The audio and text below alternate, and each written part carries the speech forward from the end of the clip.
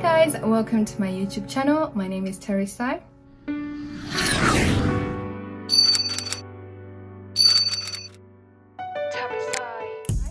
Hopefully you've watched the previous two videos I've done on my Conveyancing 101 series.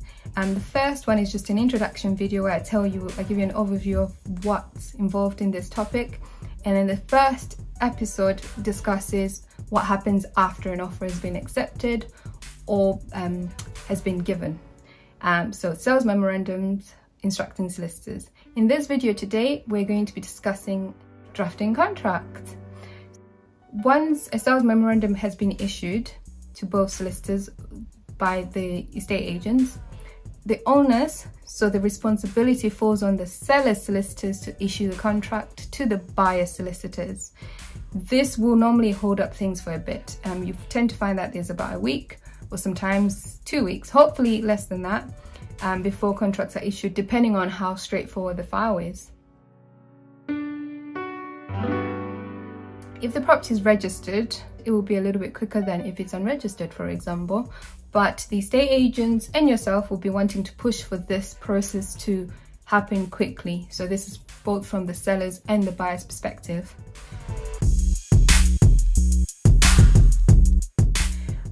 In the draft contract in itself, there will be a bit of work for the sellers to do as well as the actual solicitors. So you find that within your initial forms from the solicitors, so this is the seller's solicitors to the seller, they will include of course their terms and conditions, their final quote, initial forms that you need to complete, but they will also include a seller's property information form and a fittings and contents form, or fittings and fixtures form, whatever you want to call it really.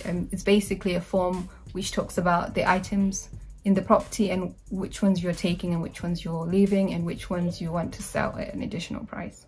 That is what fittings and contents form is. The seller's property information form is a little bit more than that. So it talks about quite a lot of information. It will ask you questions about boundaries, alterations, planning in the area, if there's been any problems or complaints from neighbors, if information about Japanese knotweed, if you are aware of the property having any issues with that, if there's been any flooding in your area. It will ask you details about your boiler, your central heating. You'll be asking for paperwork to support that, if you've ever had any alterations in terms of windows and so forth. And anytime you say yes to a question with regards to any type of planning or alterations or anything like that, you normally have to then provide the paperwork that goes along with it. So for example, if you've had an extension, then you'll need to provide your planning permission and building regulations completion certificate. It's better to preempt this sort of things really. Most of the time they'll always ask you for the gas safe register for your boiler. Most of the time you would normally have to provide it if it was done properly. If you don't have it, you can obtain a duplicate from the gas safe register, so you can just go on their website or call them and they can provide you one. If you change windows, one of the most common certificate that you'll be issued is a fence certificate. And it's just to say that the windows were replaced in accordance with the building regulation standards, things like that. So you can see why, because it's quite a lengthy document. This is one of the reasons why it takes a little bit longer for the draft contracts to be issued. What most solicitors do is they'll provide the initial paperwork, so the land registry side of the paperwork, so the official copy of register together with the filed plan to the solicitors. That way they can start their next process, which is searches, which I'll be discussing in my next video. And then they'll provide the additional paperwork, so the seller's property information form, the fittings and contents form, any sort of miscellaneous documents afterwards. So of course, if it's a leasehold property, there'll be more items, but as I said, I will be discussing leasehold properties at the end, so that's going to be my bonus video.